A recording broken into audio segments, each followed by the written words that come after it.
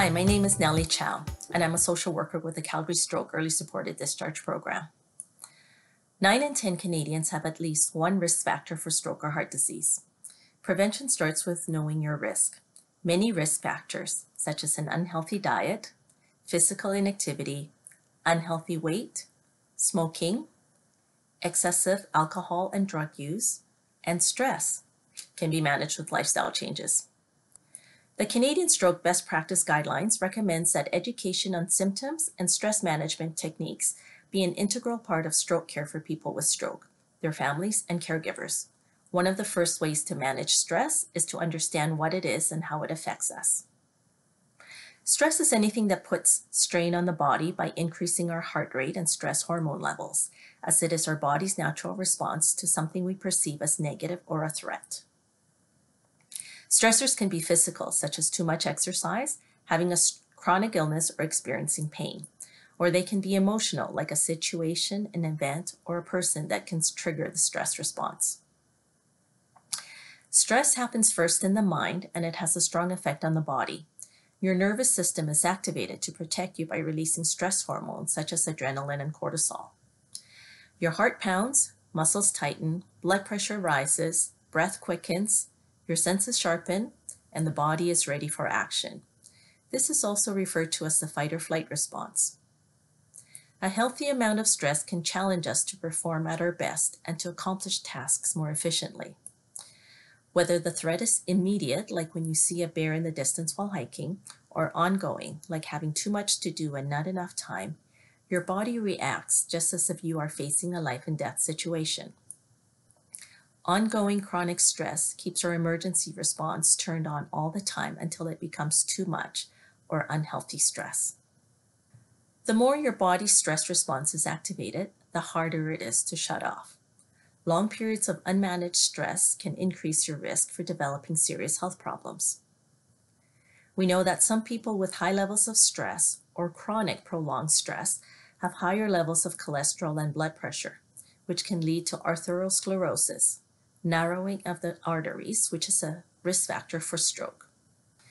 Stress may be difficult to recognize because it can start to feel familiar or even normal. You can get used to feeling stressed and ignore it, or maybe not notice how much it's affecting you. Your perceptions, thoughts, and actions can make a big difference in managing stress. By understanding yourself and your reactions to stressful situations, you can learn to cope better. Warning signs of unmanaged stress are different for everyone. Knowing your warning signs can help you to address your stress, as everybody has their own individual stress reaction. Let's take a look at some examples of the different ways that stress can have an impact on us.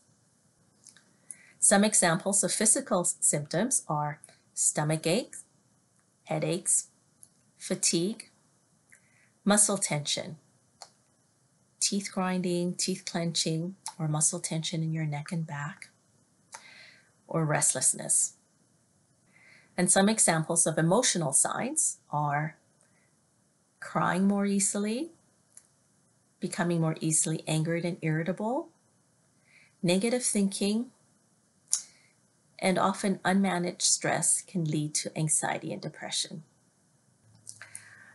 And some examples of behavioral signs are self-isolation, changes in sleep, either sleeping too much or not getting enough sleep, changes in motivation, and turning to unhealthy coping habits like smoking or drinking and drug use.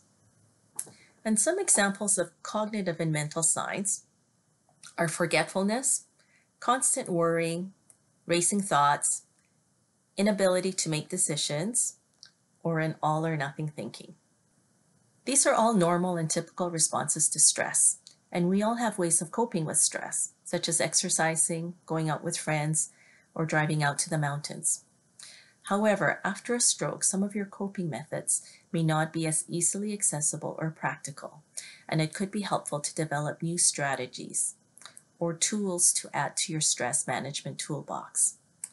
Using strategies to manage your stress helps to turn off your body's fight or flight response and brings balance to your nervous system.